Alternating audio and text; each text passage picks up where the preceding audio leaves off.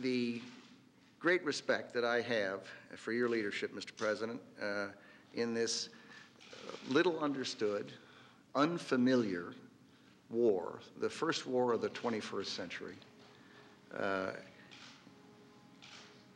It is not well known, it was not well understood, it is complex for people to comprehend, and I know with certainty that over time the contributions you've made will be recorded by history. My fellow citizens, at this hour, American and coalition forces, national security military operations. The administration never asked for an estimate or community assessment of Iraq before we went to war. His regime aids and protects terrorists.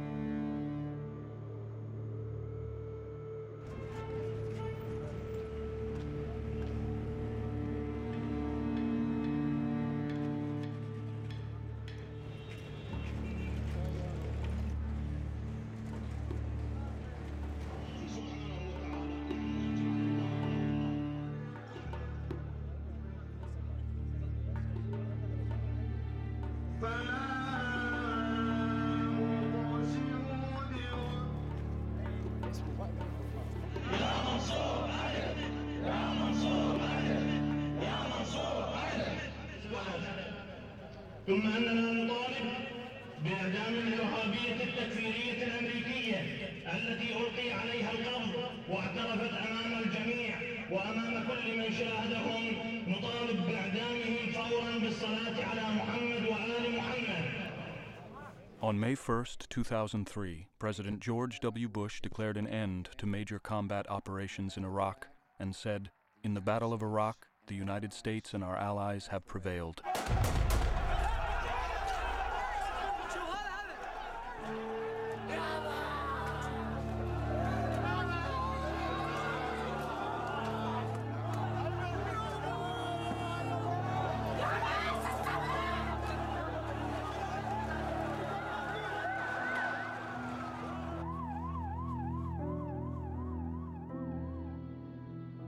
Four years later, after over 3,000 American deaths and over 20,000 American wounded, Iraq has disintegrated into chaos.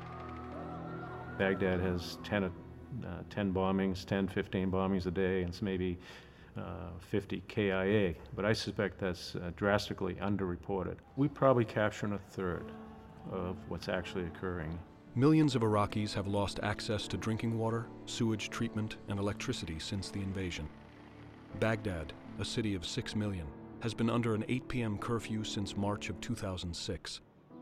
Over 3 million Iraqis have fled to neighboring countries. Estimates of the civilian death toll range as high as 600,000. People who died, they're lucky. But people living, they're dead while they're alive.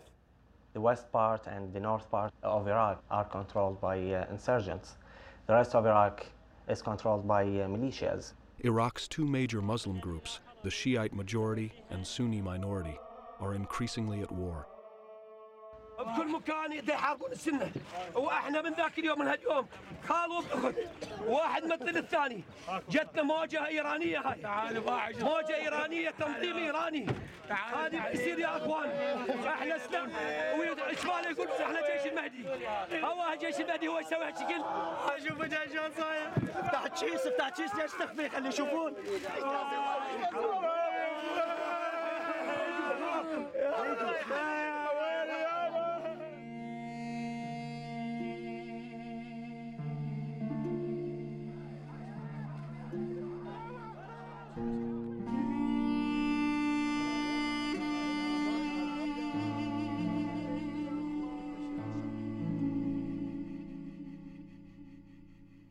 From January 2003 to January 2005, I was chairman of the National Intelligence Council.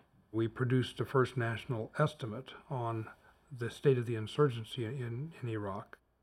The estimate delivered pretty bad news. It basically laid out sort of bad, worse, and worst scenarios. The president called it guesswork, and his press spokesman called it hand-wringing and naysaying. What was really revealing to me was the president hadn't read it.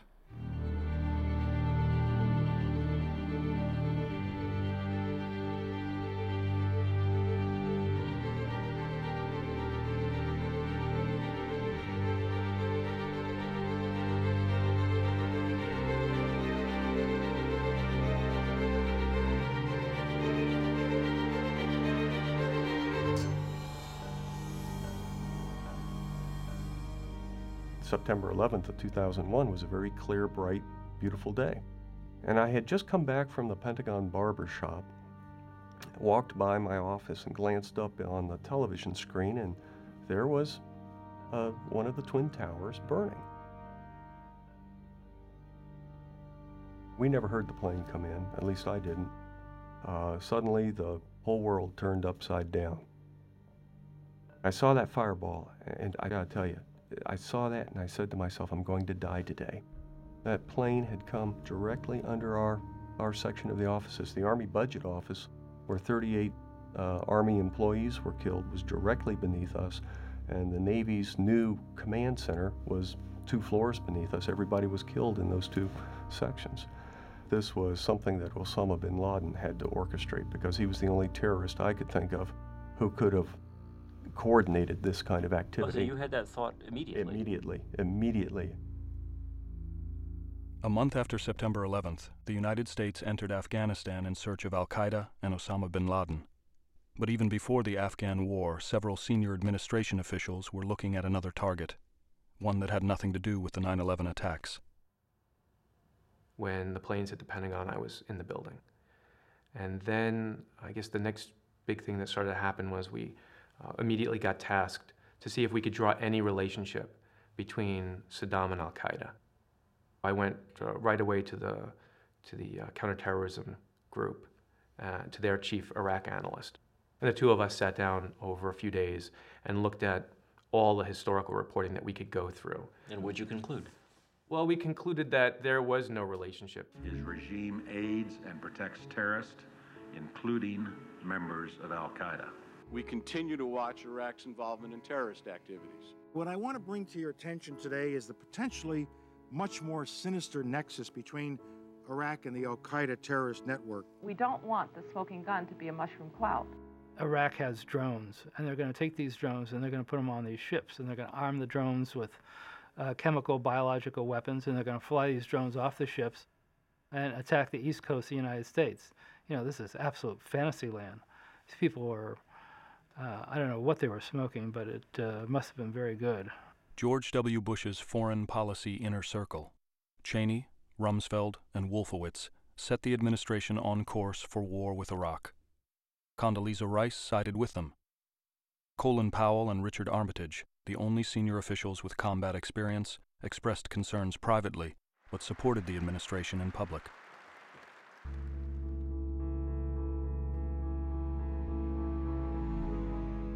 Bush's advisors had been involved with Saddam Hussein since he invaded Iran in 1980. In a brutal war that killed nearly 1 million people, Iraq used chemical weapons against both the Iranian military and innocent civilians. Saddam invested billions of dollars in nuclear, chemical, and biological weapons programs while murdering 300,000 of his own citizens. But the Reagan administration, fearing Iran, supported Saddam with military intelligence and economic aid. Donald Rumsfeld met with Saddam in 1983. Colin Powell was Reagan's national security advisor from 1987 to 1989. It's really summed up in a dreadful but very, very telling State Department document from 1987, which said, human rights and chemical weapons use aside, comma, our interests run roughly parallel to those of Iraq. The Iran-Iraq War ends in stalemate in 1988. In 1990, Saddam invades Kuwait. A U.S.-led coalition expels him in a war masterminded by Dick Cheney, then Secretary of Defense, Paul Wolfowitz, then Undersecretary of Defense for Policy, and Colin Powell, then Chairman of the Joint Chiefs of Staff. The first President Bush urges Iraqis to stage a coup against Saddam. There's another way for the bloodshed to stop, and that is for the Iraqi military and the Iraqi people to take matters into their own hands and force Saddam Hussein, the dictator, to step aside. Yet when Iraq's southern Shiites rise up, the administration allows Saddam to repress them. 14 out of Iraq's 18 governorates were under rebel control when General Schwarzkopf allowed Saddam Hussein to use helicopter gunships to massacre the rebels, men, women, and children. The 1991 armistice requires Iraq to disarm, but Saddam refuses to comply. As a result, Iraq's economy crumbles under a UN embargo instituted in 1993 and continued by the Clinton administration. Saddam's favored elite remain wealthy, but ordinary Iraqis are plunged into extreme poverty, and many turn to fundamentalist Islam. In 1993, when George Bush Sr. visits Kuwait, Saddam attempts to assassinate him. 7 years later, his son is elected President of the United States. When you see the same architects of those policies, on the one hand, talking about getting right what they had gotten wrong back in 1991, finishing the job, it was tempting to say, well, maybe they've learned. Saddam Hussein and his sons must leave Iraq within 48 hours. Their refusal to do so will result in military conflict, commenced at a time of our choosing.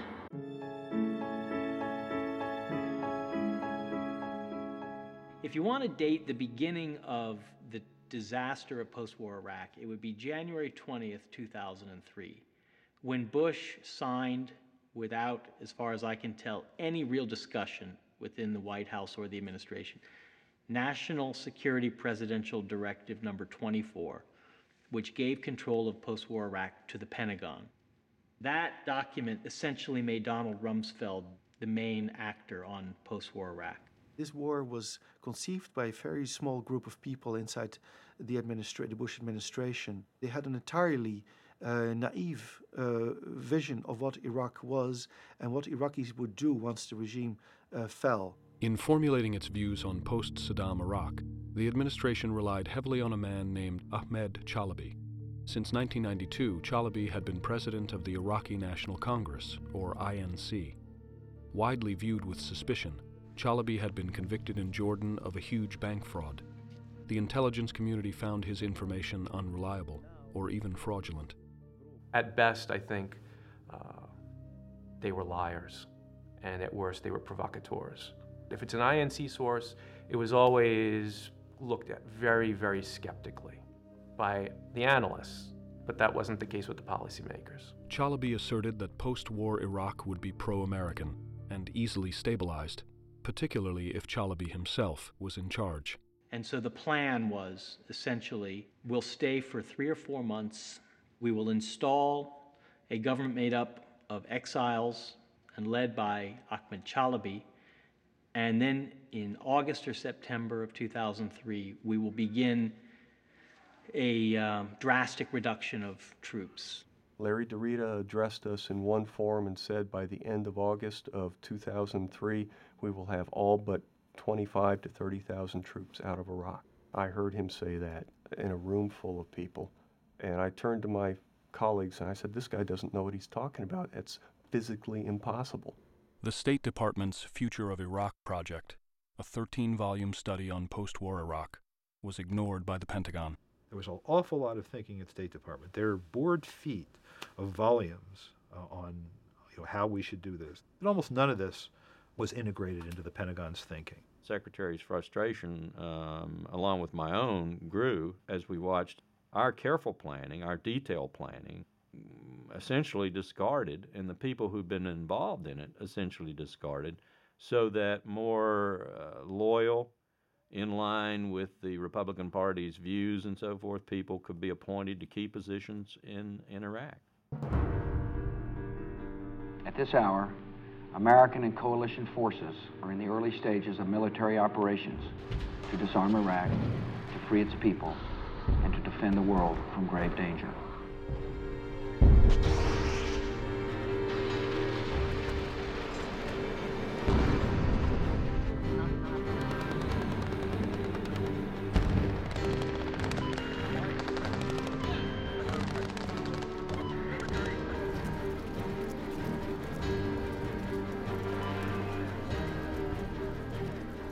I joined the Marines because I think I've always just felt it's a really important job, and I didn't feel like I'd be content with myself going through life knowing that other people had fought for my freedom. I joined the Army to support my country, and I just thought it was a good thing to do, you know.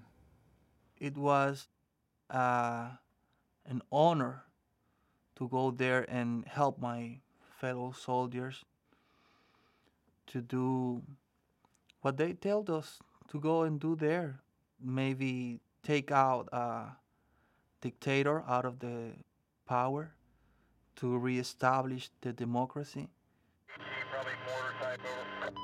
I just was waiting for the war to happen because it was the only ray of hope I had to look for. And when it happened, I was excited that things will move slowly but towards better circumstances. Thank you, Mr. Boyd. What? We very like Mr. Boyd.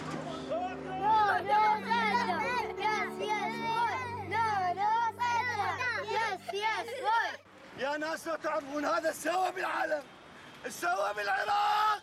It was just a confusing, loud, noisy, scary, hopeful place, all kind of wrapped up together. I would see kids with ski caps on that said FBI across it, and they would be giving me the big thumbs up, and then I would have other young men who were probably fedayeen in civilian clothes giving me very hard stares and you know, kind of sizing me up and always kind of looking at the license plate of the car. The Iraqis were waiting to see what this was going to bring them. The presence of the Americans had not been rejected yet by the Iraqis. No, Saddam! No, Saddam! I've seen people welcoming the coalition troops because we thought everything is planned, everything is prepared. There you go. During World War II, the United States started planning the occupation of Germany 2 years in advance. But the Bush administration didn't create the organization that would manage the occupation of Iraq until 60 days before the invasion. ORHA, the Organization for Reconstruction and Humanitarian Assistance, reported directly to Defense Secretary Rumsfeld. I got a call from the Office of Secretary of Defense in late January, and they would like for me to handle humanitarian affairs, reconstruction. Retired Army General Jay Garner was appointed to run ORHA. In the first Gulf War, he had commanded 22,000 soldiers responsible for humanitarian operations in the Kurdish zone of northern Iraq. This time, he would be running the entire country. Did you think that you were prepared to run Iraq? I didn't think we were ever prepared. I mean, a task of that magnitude probably takes years to prepare, but of course nobody had years. I got a phone call on my cell phone from someone at the State Department telling me that Rich Armitage was looking for me and wanted me back in Washington right now. Ambassador Barbara Bodine was placed in charge of Baghdad only 3 weeks before the war.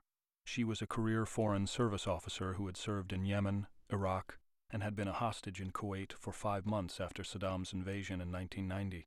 She was one of the few State Department Mideast experts that the Pentagon allowed into Iraq. She was one of the few we could get in. I thought they initially made a mistake. They thought they had a woman and she'd be an easy mark, but Barbara was one of the toughest members of the service. By 2003, Army Colonel Paul Hughes had worked in the Pentagon for 6 years doing planning and strategy work for senior Defense Department officials. I wound up being assigned to the Office of Reconstruction and Humanitarian Assistance under Jay Garner, and I was the Director of Strategic Policy for him.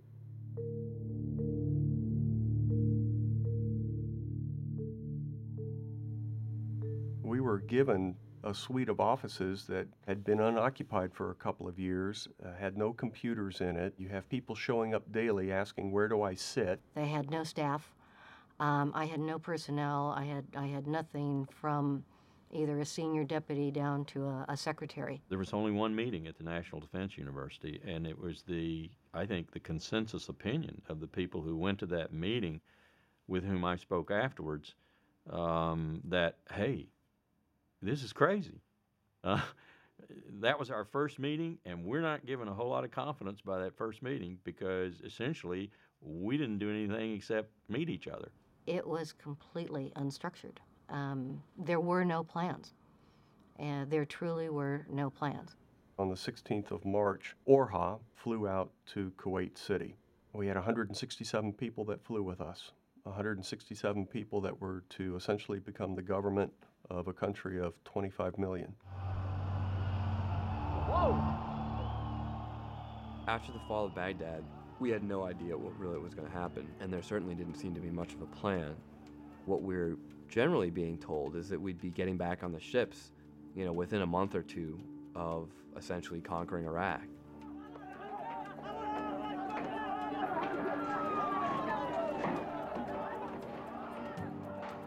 While we were in Kuwait, we were as glued to the television set as everyone else. There was the realization that there was absolute lawlessness and chaos going on in Iraq. The Americans weren't doing anything. They would sit at certain intersections, but they wouldn't actually get out of the Humvees or out of the tanks and really do much.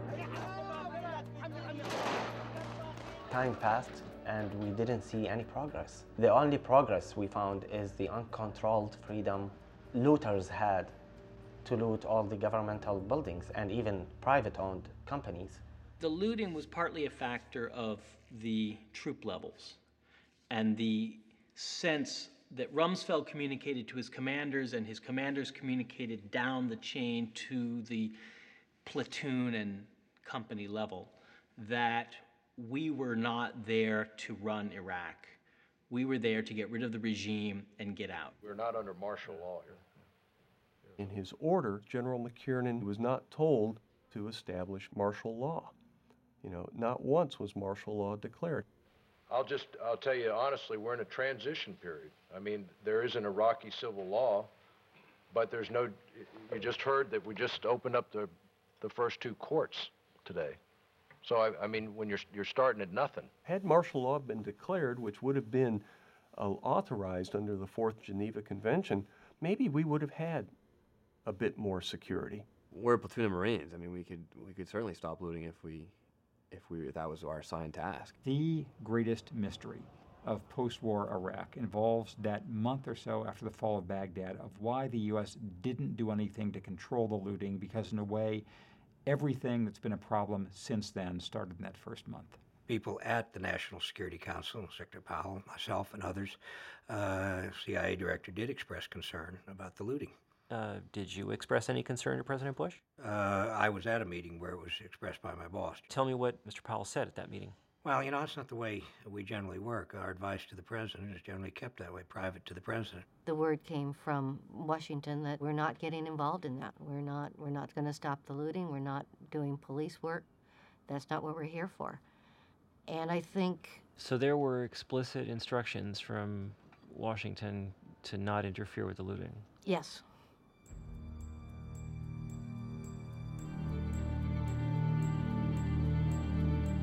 Hospitals, government offices, universities, ministries. One CPA estimate had the cost of the looting at $12 billion. That was the revenue for Iraq in 2003, 2004. I picked up a newspaper today, and I couldn't believe it. I read 8 headlines that talked about chaos, violence, unrest, and it just was henny penny, the sky is falling. Just imagine the room, the suite that we're sitting in, and all that you have is concrete walls. Everything is gone. We're talking people coming in with industrial cranes and walking off with parts of a power plant. Think what's happened in our cities when we've had riots and problems and looting. Stuff happens. This was not just people stealing stuff from grocery stores. I mean, this was people chipping concrete walls into little pieces so they could take the rebar out. The images you are seeing on television, you are seeing over and over and over, and it's the same picture of some person walking out of some building with a vase. I think that was probably the day that we lost the Iraqis. And you think, my goodness, were there that many vases?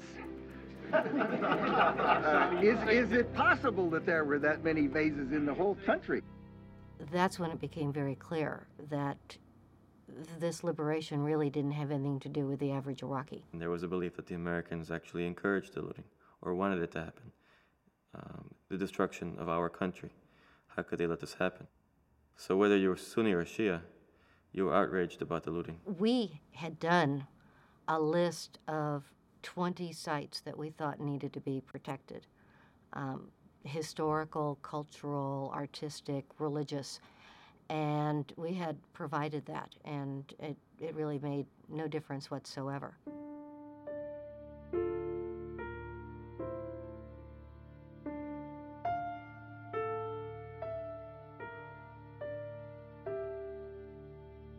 The Iraq National Museum in Baghdad, #1 on Orha's list, contained some of the world's most important artifacts of early human civilization.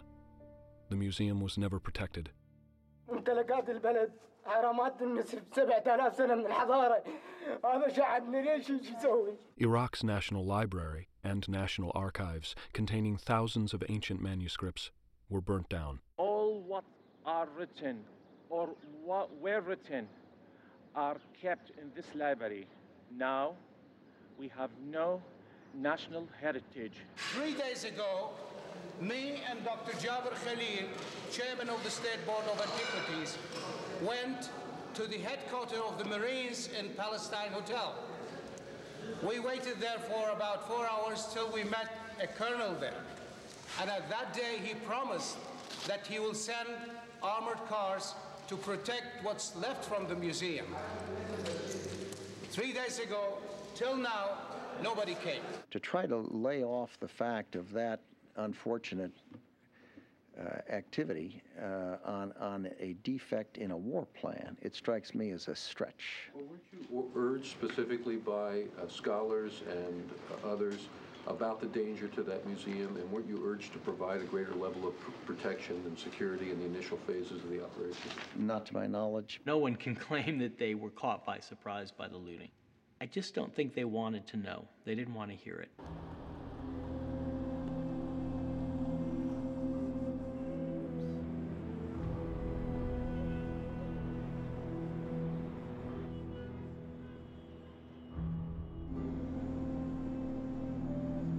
In the months leading up to the invasion, a debate over troop levels required in Iraq had been privately brewing between the military leadership and Donald Rumsfeld. Rumsfeld and his deputy, Paul Wolfowitz, believed that a force of under 100,000 troops would be sufficient for the invasion and occupation of Iraq. A month before the invasion, the fight over troop levels became public as the Chief of Staff of the Army, Eric Shinseki, testified before the Senate Armed Services Committee, ignoring pressure from Rumsfeld and Wolfowitz. General Shinseki, could you give us some ideas to the magnitude of the Army's force requirement for an occupation of Iraq? Something on the order of several 100,000 soldiers are probably, a figure that would be required. What is I think reasonably certain is the idea that it would take several 100,000 U.S. forces, I think, is far from the mark. It's hard to conceive that it would take more forces to provide stability in post-Saddam Iraq than it would take to conduct the war itself and to secure the surrender of Saddam's security forces in his army. Hard to imagine. Hard to imagine. Anyone who had any experience in the interventions of the 90s knew that the opposite was true. You need X numbers of soldiers per 1,000 citizens simply to provide a modicum of security. But Paul Wolfowitz couldn't imagine it. We're talking about post-hostilities, control over a piece of geography that's fairly significant with the kinds of ethnic tensions that could lead to other problems, and so it takes a significant ground force presence. Did General Shinteki get it right? He was asked for his best military opinion, and his experience exceeds mine. He commanded our forces in Bosnia. He did it for a year plus. He knows what he's talking about. Secretary Powell and to the same extent, myself, we argued for more and more troops, and we made some difference, but ultimately didn't seem that we made enough of a difference.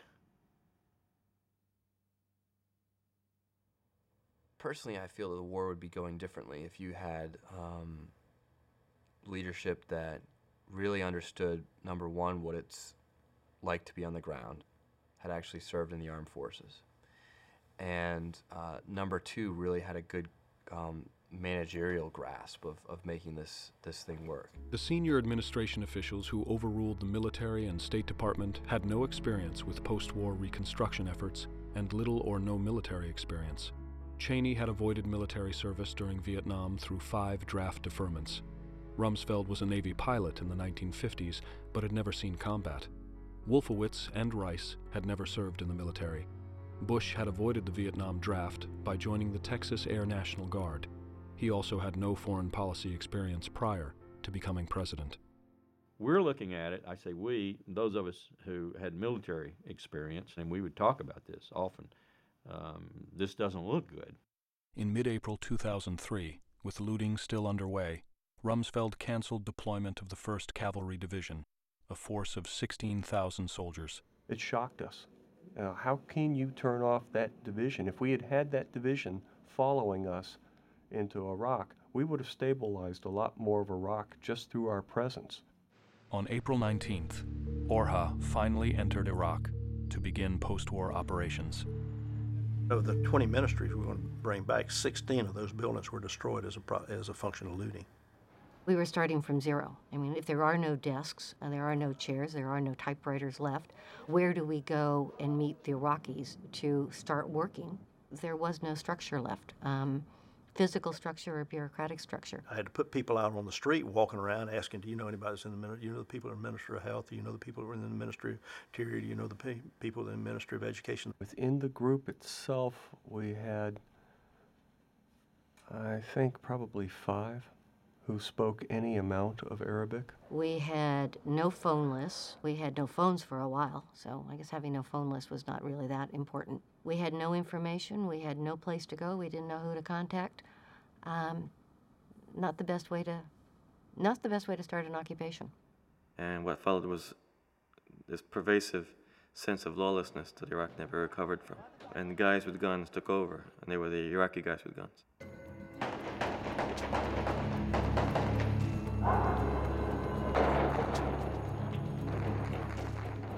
The firefights I got caught up in were not firefights where Americans were being attacked. It was Iraqi on Iraqi firefights. You just be driving down the street and suddenly there's a fusillade of fire that just opens up on you. And you're just in the middle of these guys shooting at each other.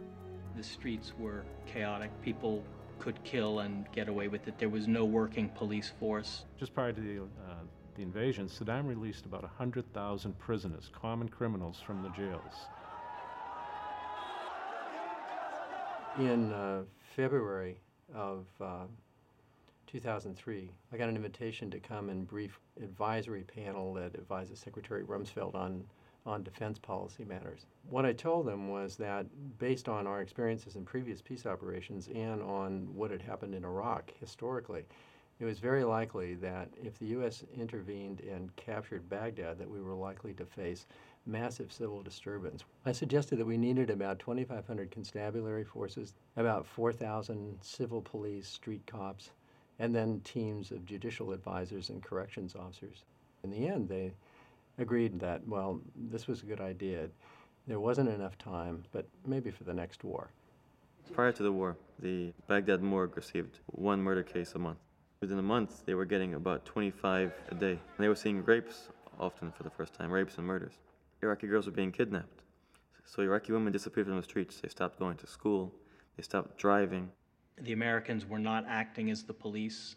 They didn't know the streets of Baghdad. They didn't speak the language. They didn't have interpreters in sufficient numbers. They didn't have intelligence about what was going on. So it was a free-for-all, and you just felt, oh, there's a void here.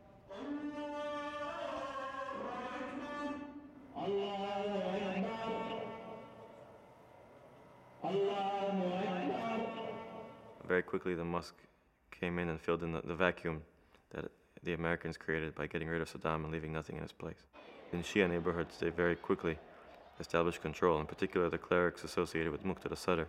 Muqtada al-Sadr was the son of a famous Shiite cleric and started a bid for power based on his father's network of mosques and charities.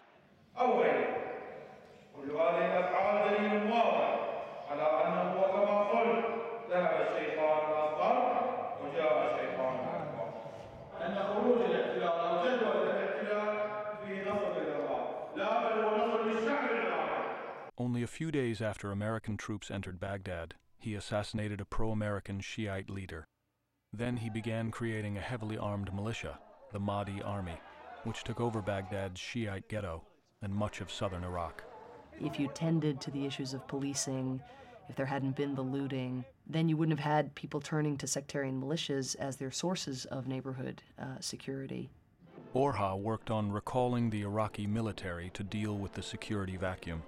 The Army Central Command, CENTCOM, supported this policy. What CENTCOM had done, they had factored into their planning the bringing back of the Iraqi army, and use the Iraqi army to seal the borders, to provide static security things, and also help in the reconstruction of their own nation. Rumsfeld called me, and he said, "Hey, Jay, I want to call you. I like everything's going on. You're doing a great job, you and your team. Glad you're now in Baghdad and all that. And by the way, the president is appointing Jerry Bremer as the presidential envoy." Bremer was a former Foreign Service officer. Like most officials sent to Iraq, Bremer did not speak Arabic, had no previous experience with the Mideast or post-war reconstruction, and had never served in the military. After Bremer's arrival, Orha would be phased out, and the Coalition Provisional Authority, CPA, would take its place. We intend to have a very effective, efficient, and well-organized handover. General Garner and I are pledged to working very closely together. He's done an outstanding job. We set up a series of briefings for him. He spent a day going through what everybody was doing, and then he took charge. I came home like 3rd or 4th or 5th of June.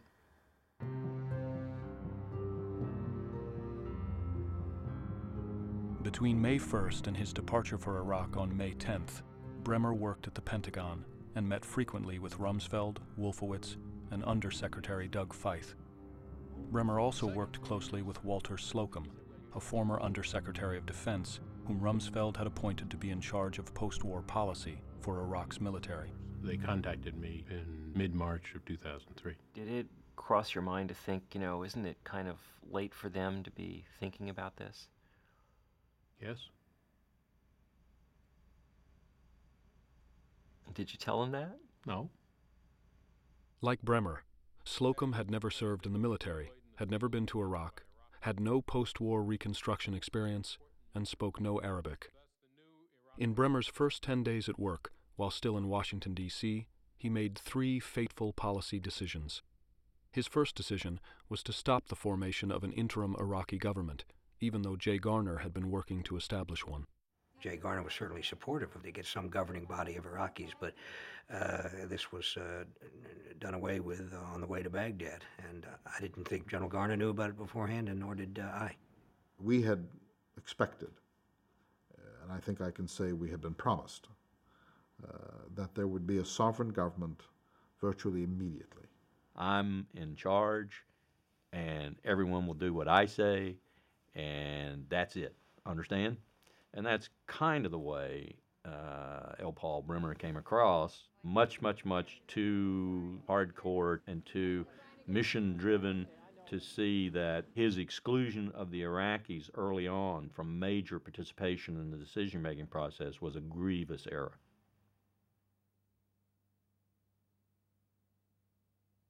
In May of 2003, we got the legal occupation of Iraq. I said at that time, and I believe now, that that was a mistake. We want the American troops basically to leave Iraq completely and let the Iraqi people basically to rule Iraq. The reaction to his next two decisions would be dramatically worse. De-Baathification. I am today establishing an Iraqi De-Baathification Council to ensure that the structure and influence of the Ba'ath Party is eliminated for good. Bremer's second decision, his first formal order as head of the CPA, purged an estimated 50,000 members of the Ba'ath Party, which Saddam had used to rule Iraq. For most, Bremer's order meant permanent unemployment. The policy also crippled Iraq's government, educational system, and economy, because it purged senior government officials who had joined the party simply to survive under Saddam's regime. I was walking down the hall, and Ambassador Robin Rafel came to me and said, "Have you seen this?" And I said, "What is it, Robin?" She said, "It's the De-Baathification War." I said, "No." So I read it real quick, and I said, I don't think we can do this. She said, "Well, I think you ought to go talk to Jerry." So we went to see him, and I said, "How about letting us go through this, and let's get on the phone with Rumsfeld and see if we can't soften this a little bit?" And he said, "No, I don't have that flexibility. I've been given my orders, and I'm going to execute them." So that ended that discussion. He may have come in and spoken to me at great length about it. I just don't remember it, honestly don't remember it. You don't remember these guys coming in and saying, this is Doesn't 30 mean to it didn't 50,000 people, and my God, what are you doing? I just, yeah. You know, I was working 20 hours a day in that period as well, and this wasn't the only thing on my list of things to do the first 5 days I was there. Bremer appointed Ahmed Chalabi to head the De-Baathification Council. Chalabi used the position to eliminate political rivals. De-Baathification was so deep that we weren't able to get the government running as efficiently as we should have, as fast as we should have, and you had a lot of disenfranchised Baathists. There were people who were kicked out of their jobs, even though they were just professionals, engineers, directors. The technocrats, the intelligentsia, the elementary school librarian. Being conquered and then losing your job and not having any means to support yourself or your family was an incredibly humiliating experience.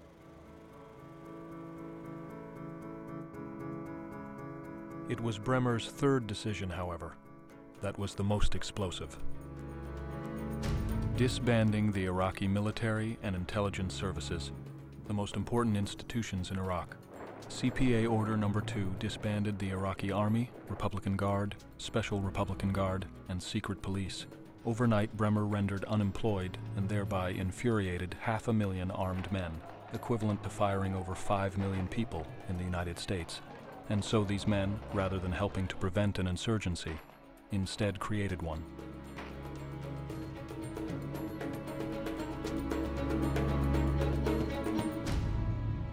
I can't believe they did that. Hundreds of thousands of families depended on the army. They didn't have an income. They didn't have providers. We very hungry. No bread, no food, no money. We want jobs. Children, women, wives, sisters, fathers stopped eating because they didn't have enough money. Officially, I think it's 27% unemployment. Officially, it's almost certainly much higher. I would guess anywhere from 40 to 50%.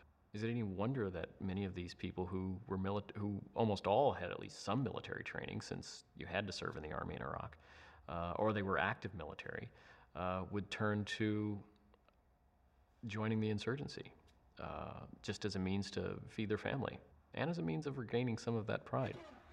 In deciding to disband the Iraqi military, Bremer was undoing a policy supported by both the U.S. military and by ORHA.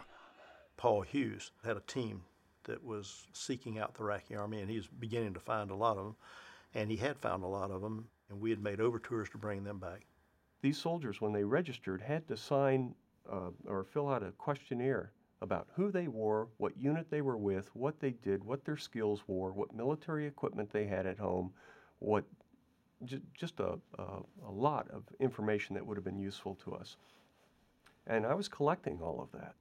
But the DoD advisory team in charge of dealing with the Iraqi military, headed by Walter Slocum, had remained in Washington, D.C. and had never visited Iraq.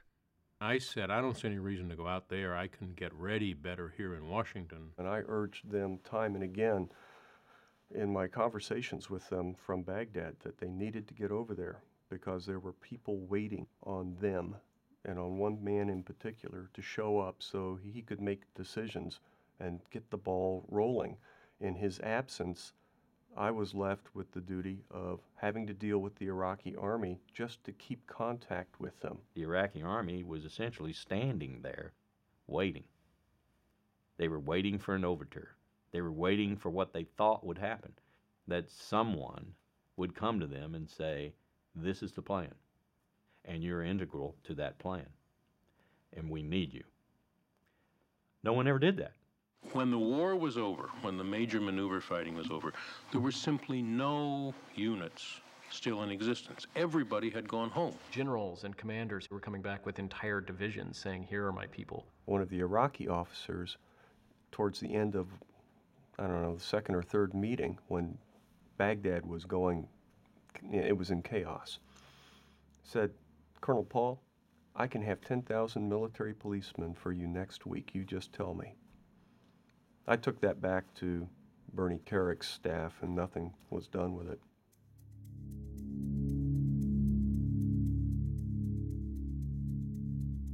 "5 days after Bremer issued his order, we were farewelling Jay Garner because he was going to leave Iraq for good the next day. We had 2 Humvees on the highway heading out from the green zone. They were ambushed and 2 soldiers were killed. And that was when, in my mind, the insurgency began.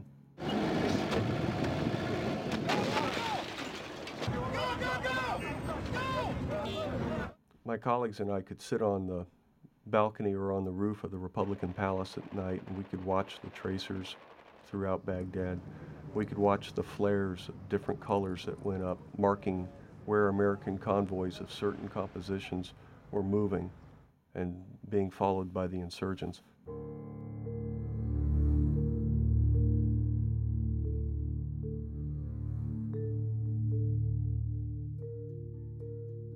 These guys all knew where those munitions were. They knew how to get to those weapons and how to use them. And you've just sent them away and said they don't exist? Common sense tells me you don't do that. I mean, you had huge ammunition dumps that weren't guarded until several weeks, if not a couple months, after major combat actions ended. I'm standing there watching these insurgents pull out rockets and mortars and bombs from these weapons caches that the Iraqis had stored, stashed everywhere. And you go to the British or to the US, whoever's there, with your little GPS receiver and say, hey guys, we found like 18,000 million tons of bombs, and there are a bunch of Iraqis there with AK-47s taking it away. Probably not the best idea.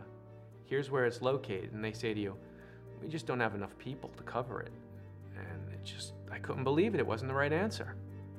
Go there and take care of it for your security, for the civilian security, for everybody. It's just a bad idea.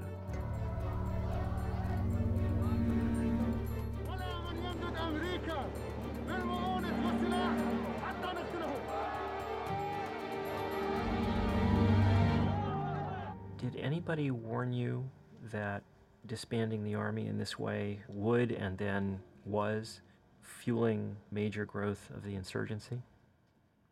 Certainly not in those terms. Nobody said that to you? No, I also don't believe it's true, but nobody said it.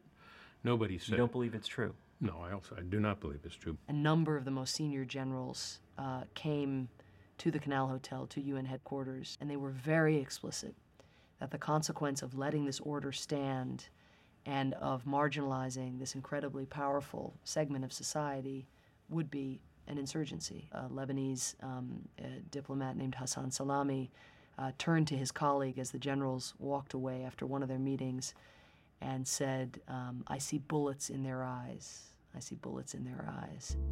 Even more remarkable than the decision to disband the army was how that decision was made, secretly over a single week, by a few men in Washington, D.C. who had never been to Iraq. They did not consult with the military commanders in Iraq, the Joint Chiefs of Staff, ORHA, the State Department, the CIA, the National Security Council, or even, apparently, the President of the United States. Walter Slocum and Paul Hughes were re-interviewed in order to reconstruct the events leading to the dissolution of the Army.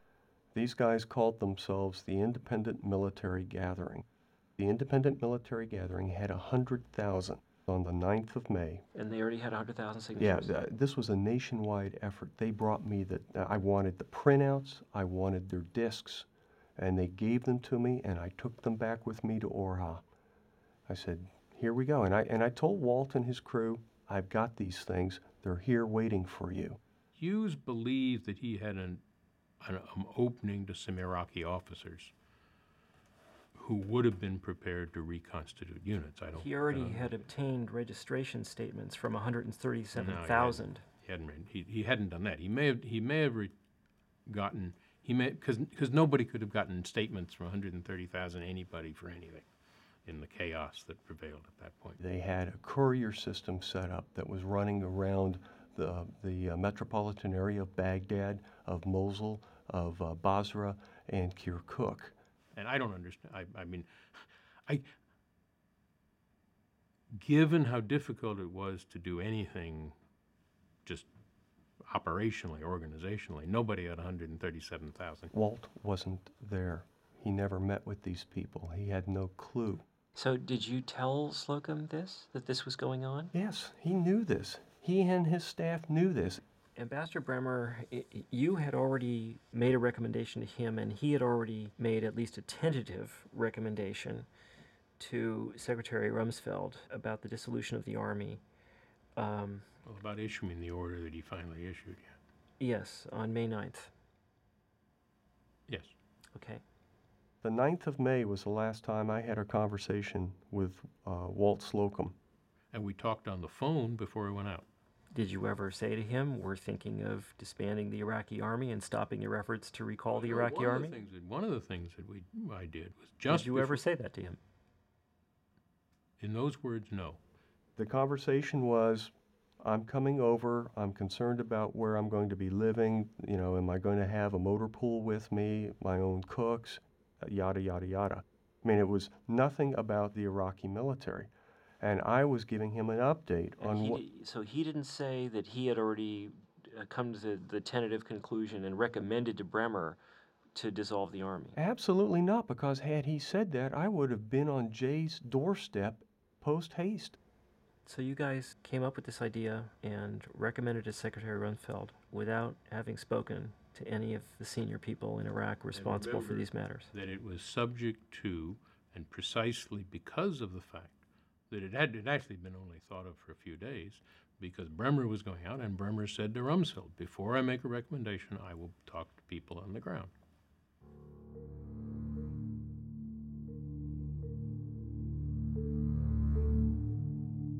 Was that a surprise to you? Had this been discussed with you? Yeah, no, it hadn't been discussed with me. It was a surprise. It was a big surprise.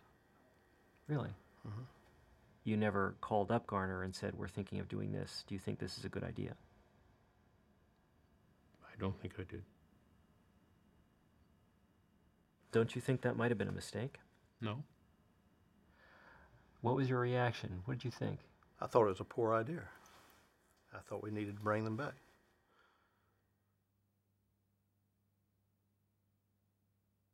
John Abizaid and Dave McKiernan were constantly telling me, how about hurrying up? Let's get the Army back. Let's get the Army back. There is a large number of former Iraqi soldiers that are unemployed now.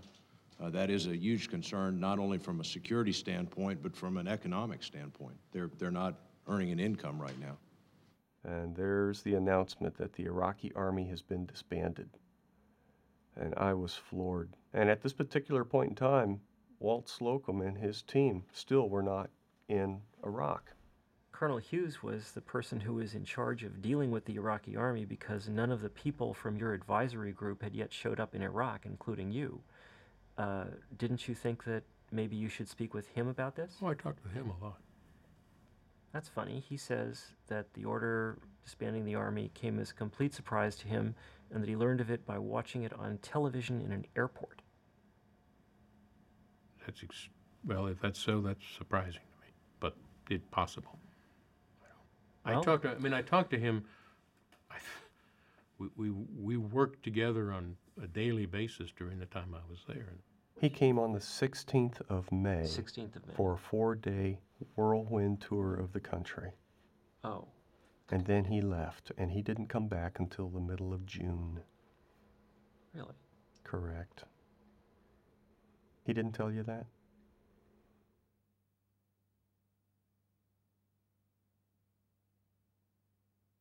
This idea to disband the entire army was one that came as quite a surprise to me. I see. What was your reaction when you learned of it? I thought we had just created a problem. We had a lot of out-of-work soldiers. The president had already made a different decision, which was to keep battalion and below in force. Earlier, yes. Yeah. But well, within, a couple of days' proximity. I think most of us were caught relatively unawares or completely unawares by this disbanding of the Army. Secretary Powell found out about it, as I did. Which was how? Just as we found out one day, Jerry announced that he disbanded the Army. How about Condoleezza Rice? Oh, she'll have to speak for herself.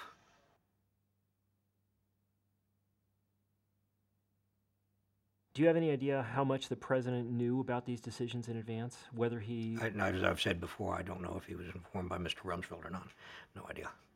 I wasn't in my office but 2 hours, and a young MP comes to see me, and he goes, Colonel Hughes, I got some Iraqi officers that want to meet with you. And I was thinking to myself, holy cow, what do I tell these guys? So I finally came downstairs and met with them in the rotunda of the Republican Palace. Colonel Mirjan says, Colonel Paul, what happened? And I said to him, I don't know what happened. I have no idea how this came about. And he said, all these soldiers, they now have no recourse. They have no money coming to them. What are they supposed to do?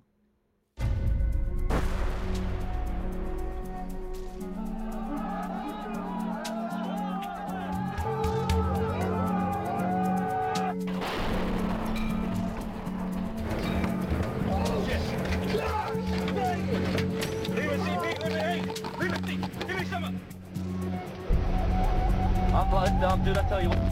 Shit! We need to get the fuck out of here! There are some who feel like that, the conditions are such that they can attack us there.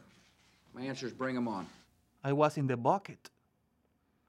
The bucket is a non-armored vehicle. Anything that happened, you're gonna get it. So nobody wants to be in there.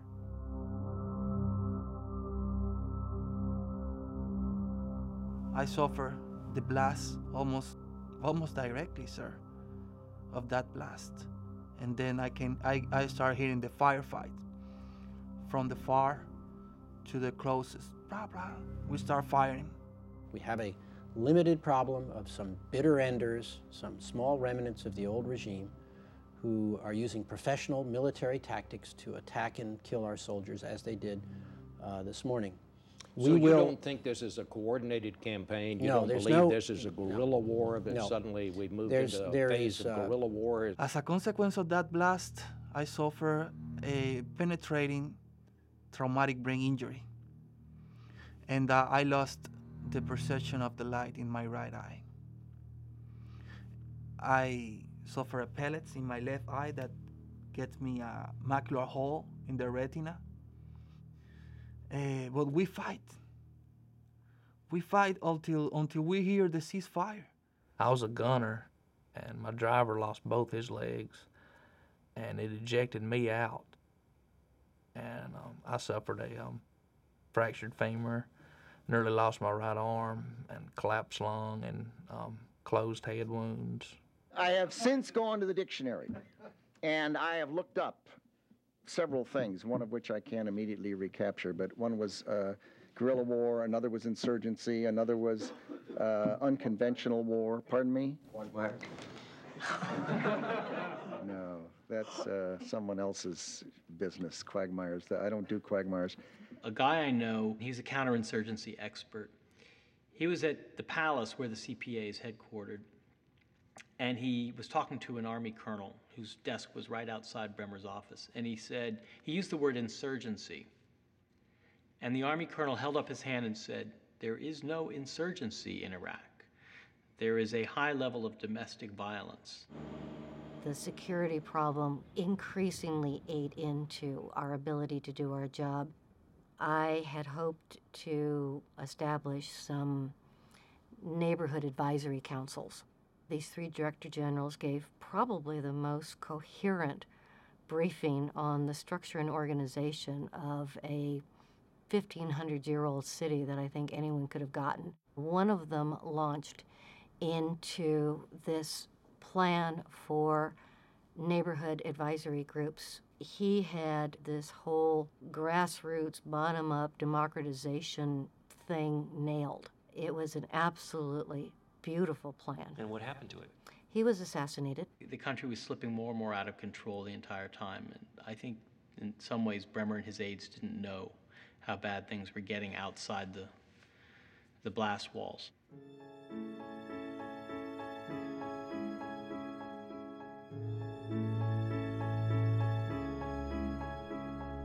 Headquartered in Saddam's former Republican palace, the CPA compound, called the Green Zone, was shielded by 7 miles of blast walls. There were huge lines of Iraqis, engineers, public officials, people just willing to help, to translate, standing in line at the gates of the palace, made to wait and not being received by anyone. Just told, go away, don't come back.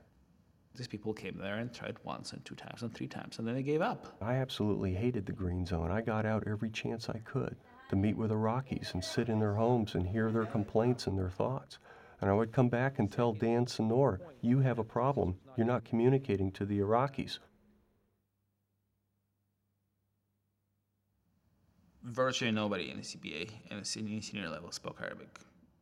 One could count maybe 5 or 6 among the top 40 or 50, 70 officials. We had regional experts who had served in Iraq, but as has been documented, many of them were not involved in the initial parts after the invasion of Iraq and the initial occupation.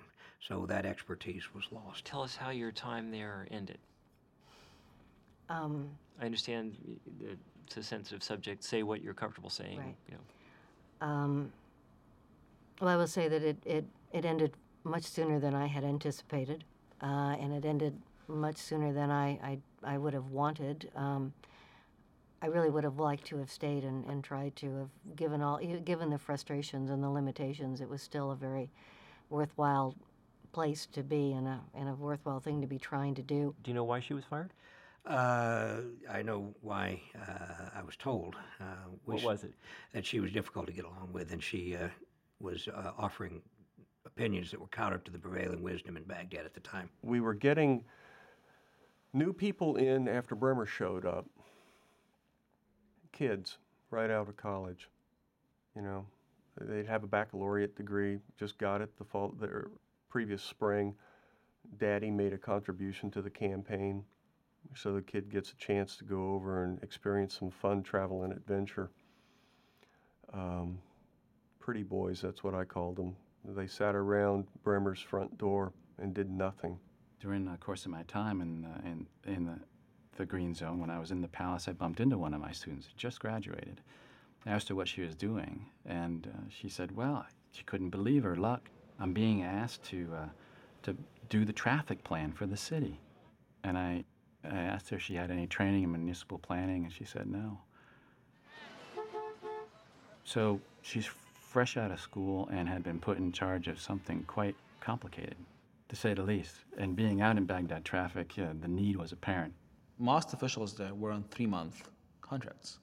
as soon as somebody would develop the appropriate relationships with the Iraqis, in 90 days, 100 days, 120 days, they'd go home. And that is a terrible way to run an organization.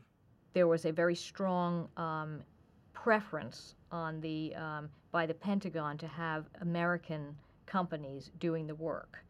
And there are numerous instances where local Iraqi contractors proposed that they could do pieces of work for much, much less than, in fact, the American contractors could have done. Ann and I took a very different approach to our work than many coalition units have, because we worked very, very closely with the Iraqis. If we're sitting in a meeting, it was Americans and Iraqis, and the Iraqis had just as much say as we did. We were building border forts right next to forts being put up by the Army Corps of Engineers through that big American contractor, Parsons. I mean, we had our forts designed, built, and dedicated in a period of about 5 months. I think when we left, the Parsons forts, which had been started maybe a year before we arrived, were still not finished.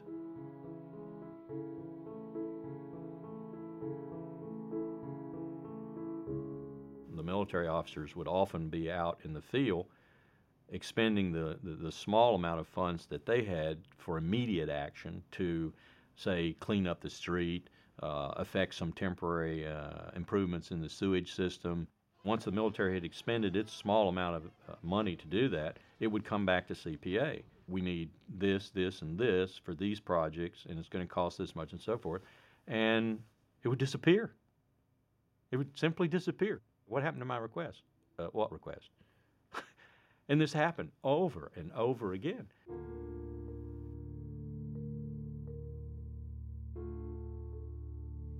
This $18 billion that was committed by Congress was really misconceived and misspent, if it was spent at all. We expect to produce enough electricity for all Iraqis to have electrical service 24 hours daily, something essential to their hopes for the future. There was fraud, there was corruption, there was waste. The ordinary people have their electricity only for 2 or 3 hours a day. Water comes every, now and then, every 2 or 3 days. We spent winter shivering, covered in blankets, because we didn't have enough fuel to operate the heaters. That's the life we live.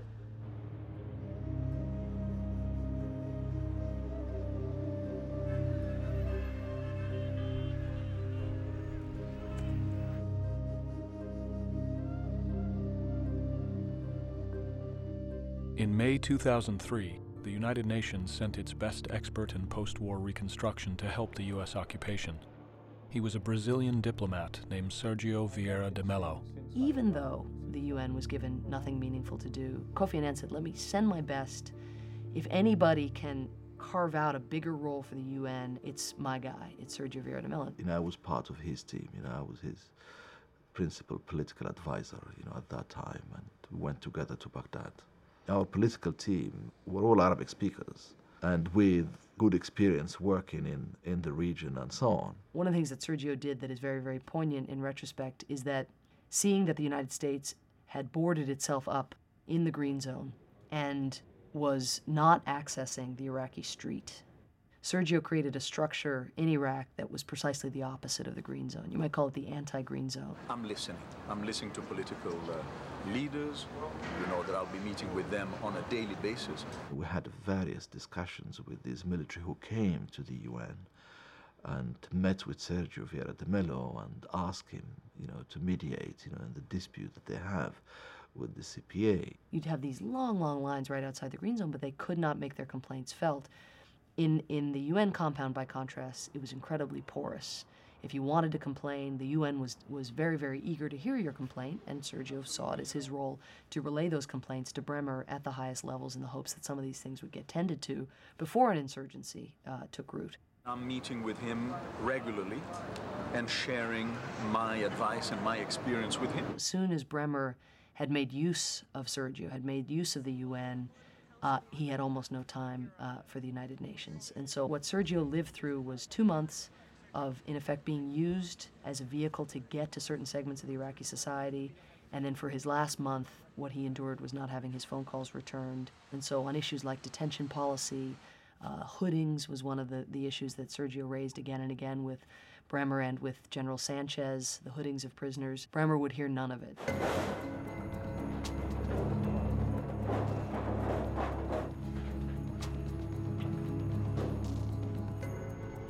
The 3 or 4 crucial months after the fall of Baghdad, the two main things the U.S. military was doing on the ground were looking for WMD supplies and looking for Saddam Hussein.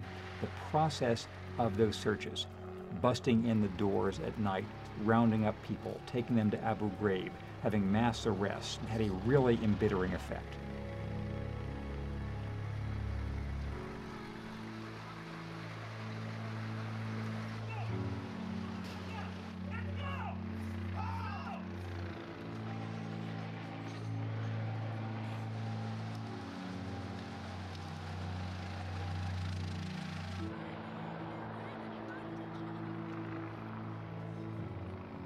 If you happen to be a military-aged Iraqi in an area of operation where the American military went into, there was a good chance you were going to be arrested or interned as a suspected insurgent, just for being a military-aged man in that area of operation. In many occasions, you take the Iraqi man of military age out of his family, you're taking the breadwinner.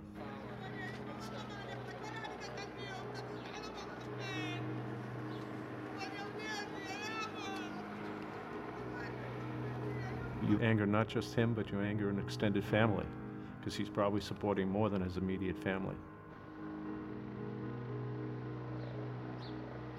Whenever they hear the American helicopters or American tanks driving in their street, they immediately wake up, even if it's like 2 o'clock in the morning, and prepare themselves for the detention.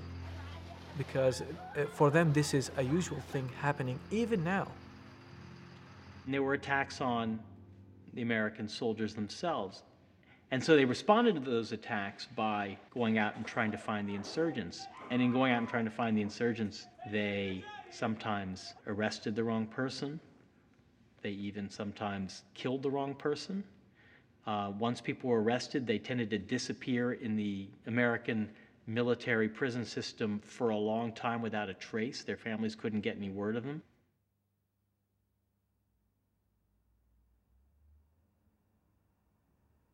It's difficult to understand what it feels like to be an occupied person. They point their guns at you from their jeeps. They stop you when you're driving. Iraqis would not understand instructions given to them at traffic checkpoints. They would approach too quickly, they would get shot and killed.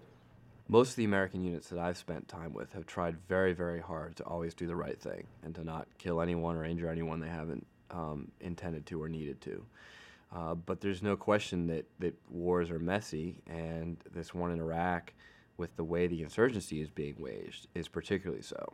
One after another, you had these sort of short-term decisions, which by the end of 2003 meant you had a country with an insurgency underway. And in our landmark impact survey in the north, we found that 80.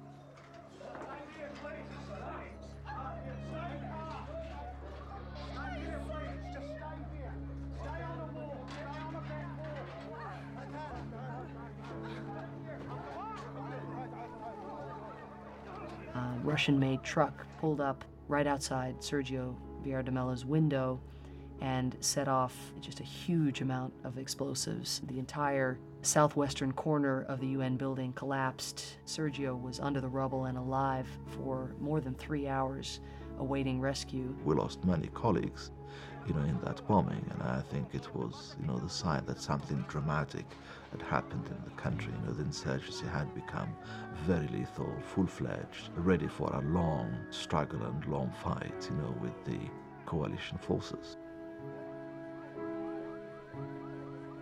By 2004, the relationship between the military and the Iraqi people had grown toxic. Sorry, right, this is the corner where little shits like to throw rocks at us. 1-9 has got a broken windshield high rock. God damn! Right there. Oh, but we can't use deadly force. We can't use deadly force. Fuck you! You little shit. You see all these civilians who come over to work for the private contractors who are doing so much of the work with the reconstruction, really just because we don't have enough troops.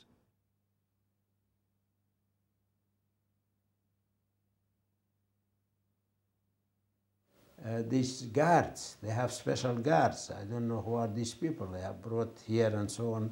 They have the right to shoot people, just like that. I've seen an awful lot of civilian contractors who have been particularly violent and very short-sighted in terms of what they're doing.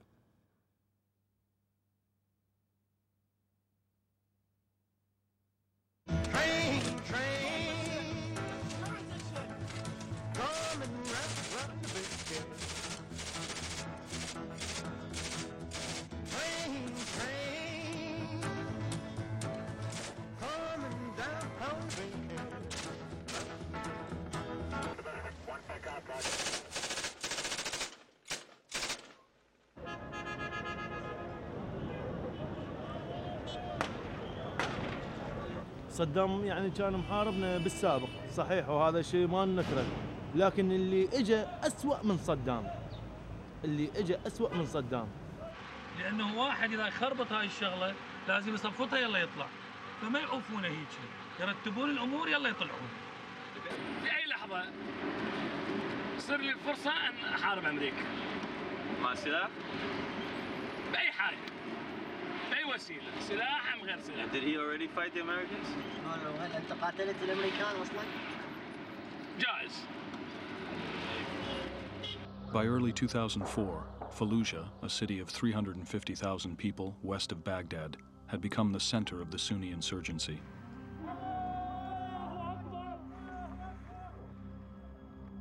On March 31st, 2004, 4 American military contractors were killed and their bodies were dragged through the streets of Fallujah by cheering crowds. Beginning in early 2004, the National Intelligence Council, a powerful 12-person committee that sits on top of America's intelligence community, conducted several assessments of the growing insurgency, which it presented to the White House and senior administration officials. Well, we were chronicling what was a deepening insurgency. It was broadening, and it was not limited to foreign fighters or disaffected Baathists. What we call the insurgency really is a multifaceted, deeply rooted thing. It's not just a few Baathist dead-enders. It's not just a few extremists from overseas, but rather reflected multiple motivations and frustrations among the Iraqi people themselves. As the economic situation was deteriorating, as people's personal security was becoming weaker, and as resentment of the American occupation was growing. The CIA laid out several scenarios. It said life could be lousy, life could be okay, life could be better. The president hadn't read it, not even the one-page summary over which we worked so hard to reduce these findings to a single readable page. The president had not read even the executive summary. Correct. And they were just guessing as to what the conditions might be like. What's your estimate of the number of people in Iraq who have been active at some level in the insurgency? Active in some level, if you say supporting, providing safe haven to potentially, well over 100,000 people.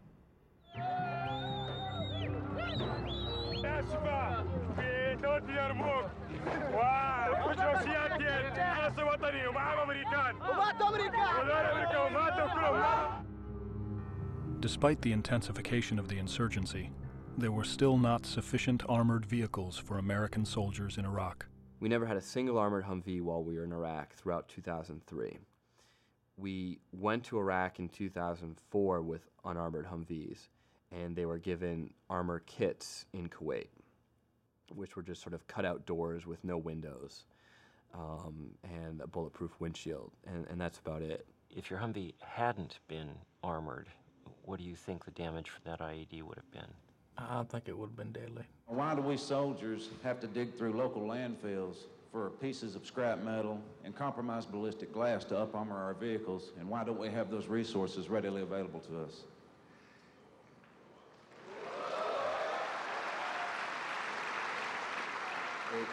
It's essentially a matter of physics. It isn't a matter of money. It isn't a matter on the part of the Army of desire. It's a matter of production and capability of doing it. We have automobile plants closing down in America, you know? I mean, I'm not a factory expert. Just retool them to produce some armored Humvees. It shouldn't be that difficult. You go to war with the Army you have, not the Army you might want or wish to have at a later time.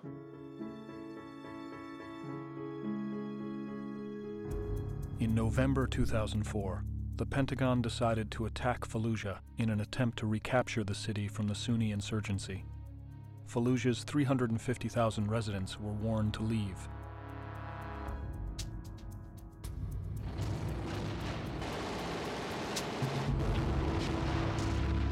The battle destroys 70% of the city and renders 150,000 people homeless. Despite intense combat, many insurgents escape. 40 Marines are killed. While the U.S. military was preoccupied with Fallujah, Shiite militias were taking over southern Iraq.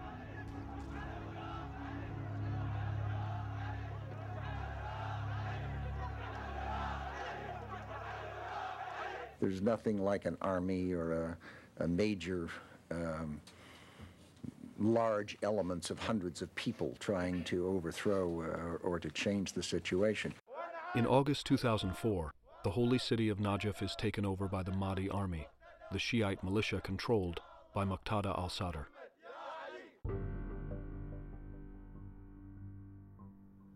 Essentially, the turnover we got from the army unit that we replaced was that most things in Najaf are pretty peaceful, except that there's this 3,000-man militia force that occupies the center of the city. A lot of rounds flying, a lot of mortars landing. My platoon was the first into the police station. We just took up positions alongside the Iraqi police and defended it from the militia. But it wasn't until the end of August that we actually did a full-scale assault on the old city of Najaf and took it over.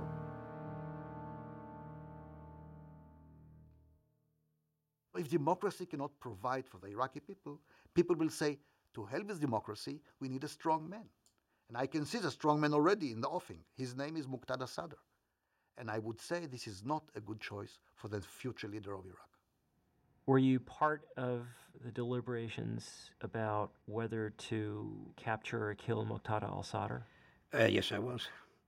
Did we see Muqtada al-Sadr as a troublemaker and a thorn in the side? Absolutely. And we wanted to arrest him. It gets back, in my view, to the matter of troop strength. The U.S. military didn't want to be diverted from their major mission to go after what would have been a probably short-term but difficult and I'm sure bloody battle. And ultimately, that's what won out. After elections were held in Iraq on December 15, 2005, the United Iraqi Alliance, of which Muqtada al-Sadr's party is a major participant, took nearly half the seats in Iraq's central government. That's not easy being a Marine who's some of my buddies were killed by him and his militia, and now looking at Iraq and seeing him as a rising politician. That's frustrating. Another Shiite group within Sadr's alliance is Skiri, the Supreme Council for Islamic Revolution in Iraq. Skiri's leadership lived in Iran for 20 years and is frequently pro-Iranian. These two Shiite groups, which sometimes engage in armed combat with each other, are politically allied against Sunni groups. Muqtada al-Sadr's Mahdi army continues to clash with U.S. forces. The level of activity that we see today from a military standpoint, I think, will clearly decline. I think they're in the last throes, if you will, of the insurgency. When Secretary Rumsfeld and Vice President Cheney made their comments about the insurgency dying out, being a few dead enders, etc., you knew that the intelligence estimates already indicated that they were wrong. I had been to Iraq 8 times. I knew what the facts on the ground were. They'll have to speak, and they will be judged by their own words and actions, but I knew what the facts were.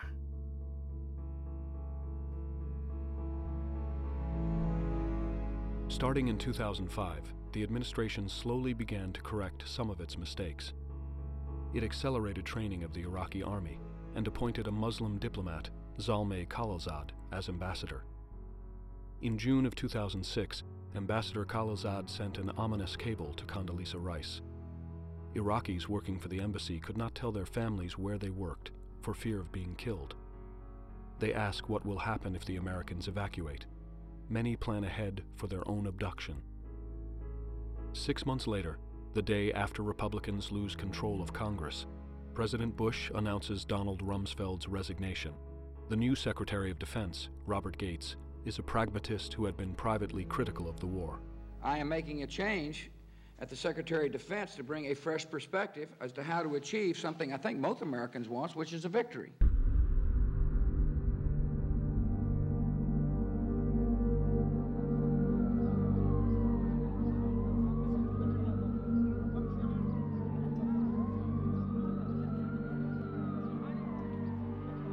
By the time Rumsfeld is replaced, Iraq is out of control.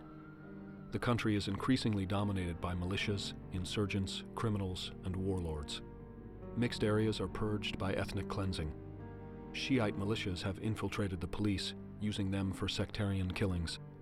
Kidnappings and violent deaths have reached several hundred per day.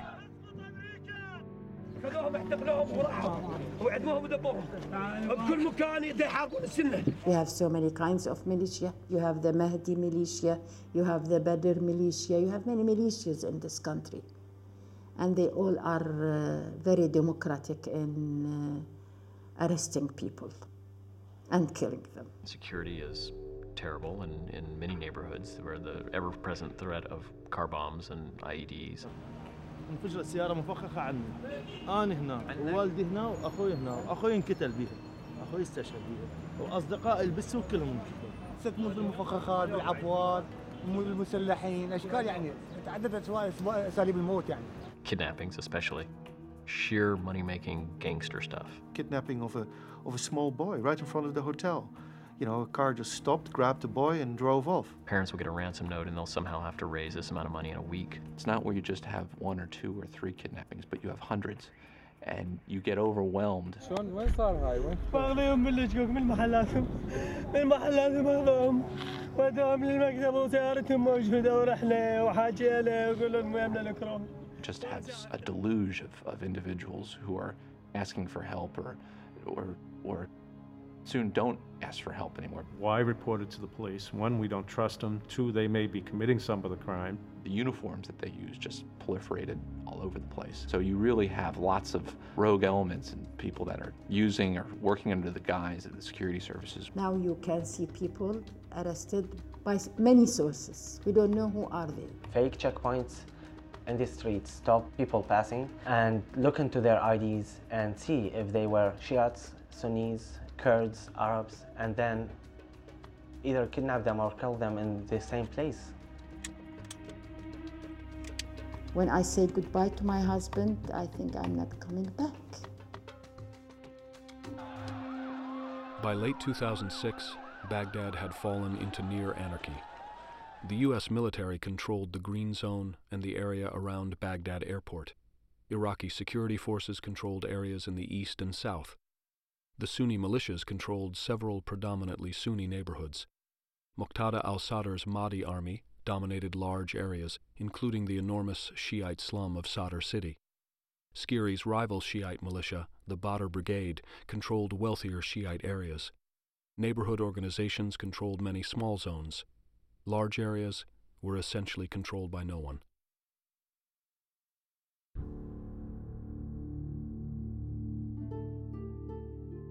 From a study conducted by Harvard professor Linda Bilmes and Nobel laureate Joseph Stiglitz, as of early 2007, the U.S. has spent $379 billion directly on the war in Iraq. Future operating costs are estimated at $389 billion. The costs of veterans' health care and lost productivity of those serving in Iraq is $482 billion. The costs of demobilization and replacing military equipment, which is being used up 6 times faster than normal, is $160 billion. The increase in oil prices due to the war have cost the U.S. economy $450 billion. In total, the economic cost of the war is projected to reach $1.8 trillion.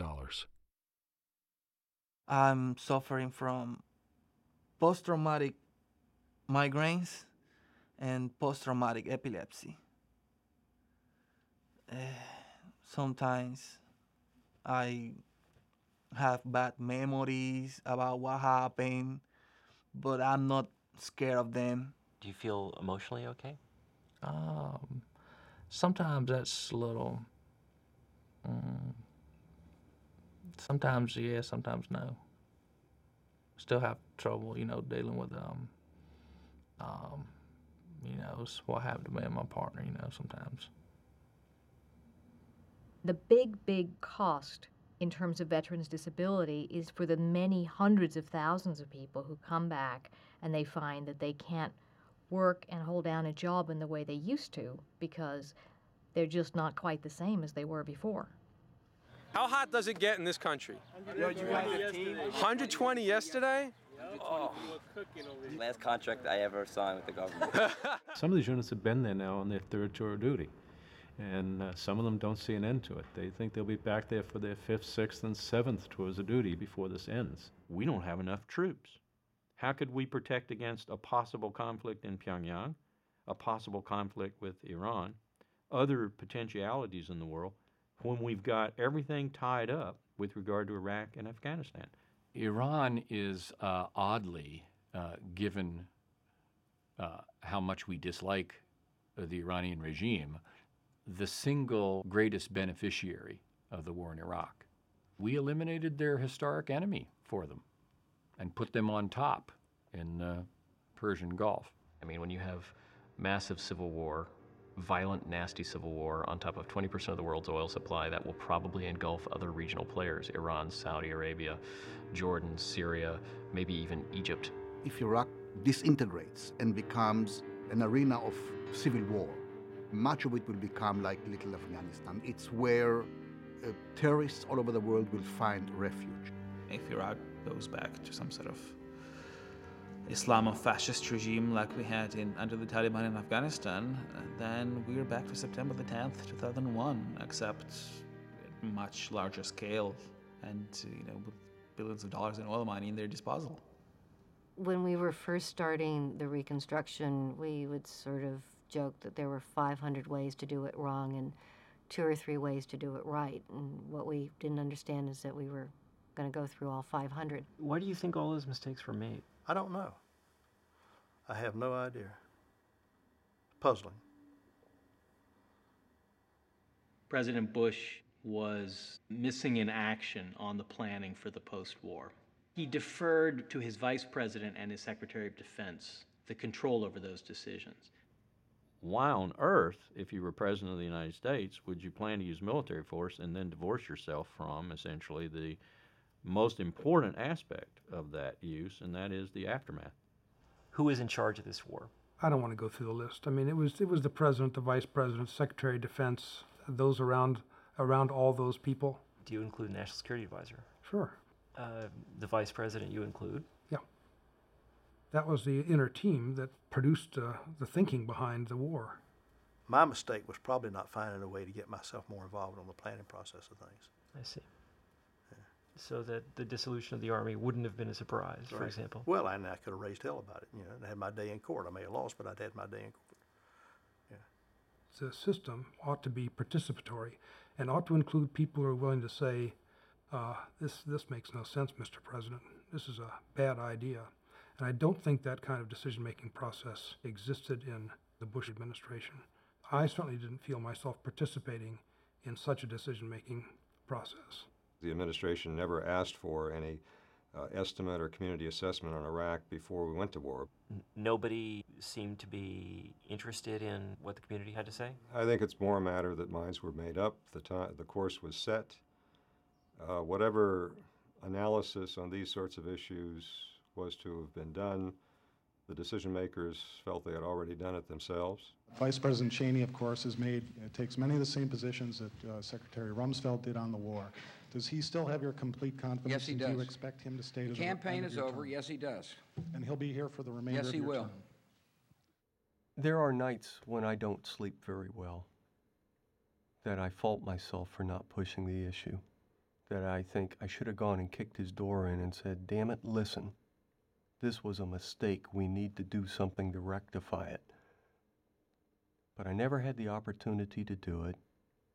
And trying to kick in a door, with an ambassador who's essentially the czar of Iraq, for a colonel to try and do it just wasn't going to happen. You couldn't get past the front door.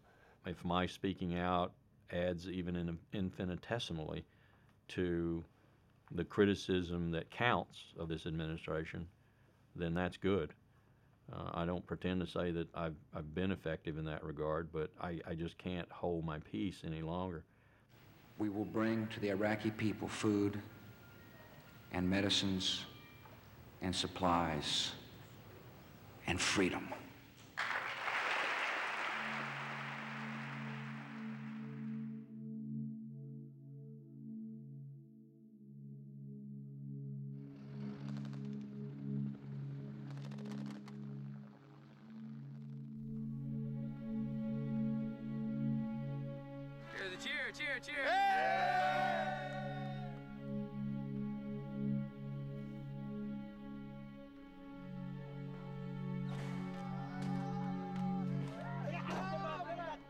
And it just was henny penny, the sky is falling. General Garner and I are pledged to working very closely together. There is a large number of former Iraqi soldiers that are unemployed now. One was guerrilla war, another was insurgency, another was unconventional war. Pardon me? What? No, that's someone else's business, quagmires. I don't do quagmires.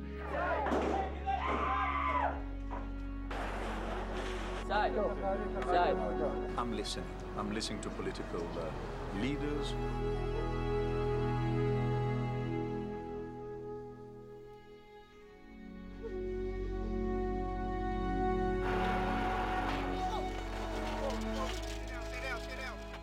Someday in my life in the future, I gotta look back to Iraq and I gotta see something done in there so I can look back and say, I was part of this and my suffering and my loss have a meaning.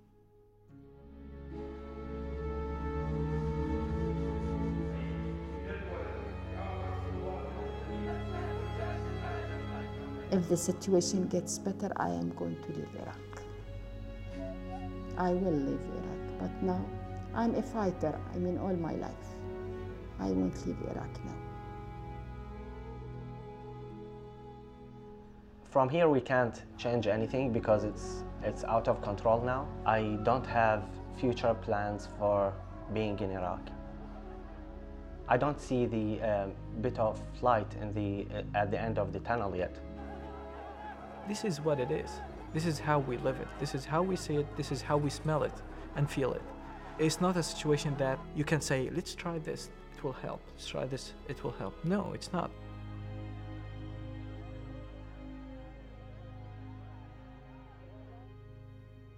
And are you telling me that's the best America can do? Don't tell me that. Don't tell the Marines who fought for a month in Najaf that.